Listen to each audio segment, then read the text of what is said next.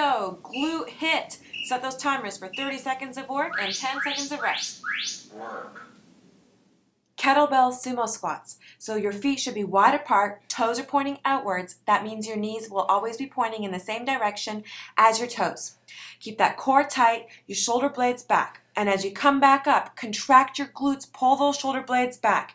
Do not let your knees cave in. Here I'm using two 25-pound kettlebells. You don't have to do what I'm doing. Use the amount of weight that you can use while still maintaining correct form. Rest. Great job. 10 seconds to rest. Get ready for the squat jumps. Work. Squat jumps. Now, I want you to keep your chest up as you squat down. The lower you can get down to the floor, the better. At least get your thighs parallel to the floor. Make sure you jump up as high as you can and then land softly. Keep that intensity going. You better not stop. And trust me, I know it burns because I'm doing it too. But the only way you're going to see changes in your physique is if you put demands on your body that exceed your comfort zone. Rest. Rest 10 seconds, grab your kettlebells, and let's get ready for deadlifts. Work. Do not do deadlifts if you have lower back problems. I like to do straight-legged deadlifts. You don't have to. You can keep your knees bent. You should never feel this exercise in your back. That means I want your back to be straight the entire time. Keep your head up. You're slowly going to go down to the point where you feel a stretch in your hamstrings. And then you're going to come up and contract those glutes at the top. Focus on your glutes. Rest. 10 seconds to rest, get one kettlebell, and get ready for half burpees with a deadlift. Work. Place the kettlebell in front of your toes. Initiate your burpee. As you go into the bottom of the burpee, ask yourself, are you in a straight body line? Check in a mirror. You can use that to keep your form on point for all of your exercises. Remember to focus on contracting your glutes at the top of the deadlift. Remember to stand tall, keep those abs tight, your shoulders are back. Remember to keep your back straight the entire time you are doing the deadlift motion. Great job. Rest. 10 seconds to rest. Go grab that stability ball faster than I did. Work. So lie down on your back, get those heels up on top of the stability ball. Your arms are at your side for stability. You're going to bridge up, squeezing those glutes until you get a straight body line. Then you're going to bend your knees to roll that ball in towards your bottom. Straighten your legs to roll it back out.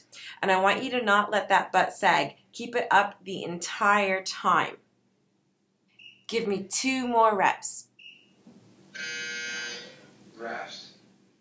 10 seconds to rest. Get ready for my favorite, breakdancer planks.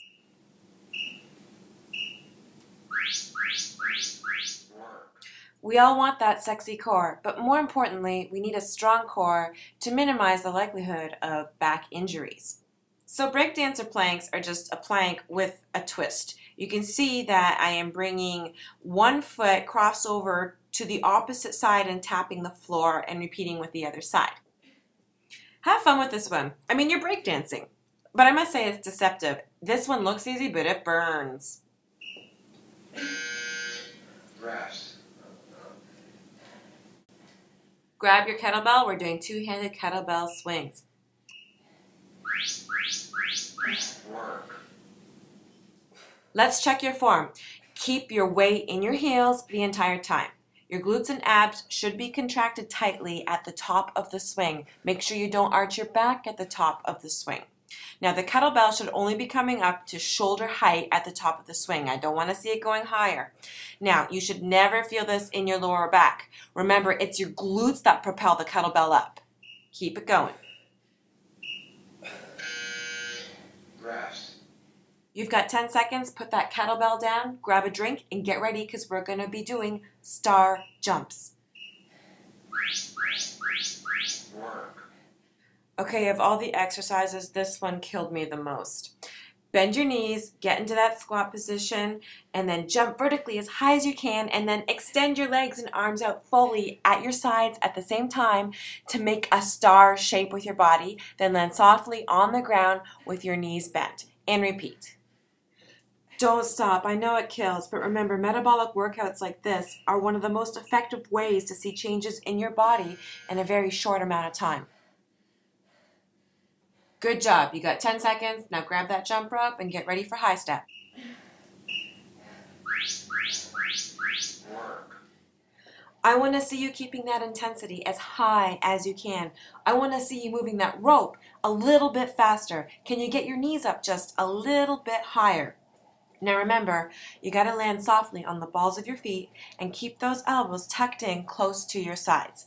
This is such a great exercise. You're working your shoulders, your abs, and your quads. Come on, hang in there just a little bit faster. Come on, keep it up. Don't stop. Rest. All right, put the rope down and go get some dumbbells. We're going to do some jumping jacks with an X foot cross. Work. We're doing a jumping jack with a variation. You can see we are alternating the crisscross pattern with the feet. Notice that I'm raising my arms only to be parallel with the floor, not higher. You don't have to use dumbbells for this exercise. You can use nothing at all, or you could even use a jump rope and still use this crisscross pattern with the feet. Whatever you choose to do, I want to see you do as many as you can in 30 seconds. Come on, let's go. All out. You're almost done. Rest. Play it again. Do it 2 more times through.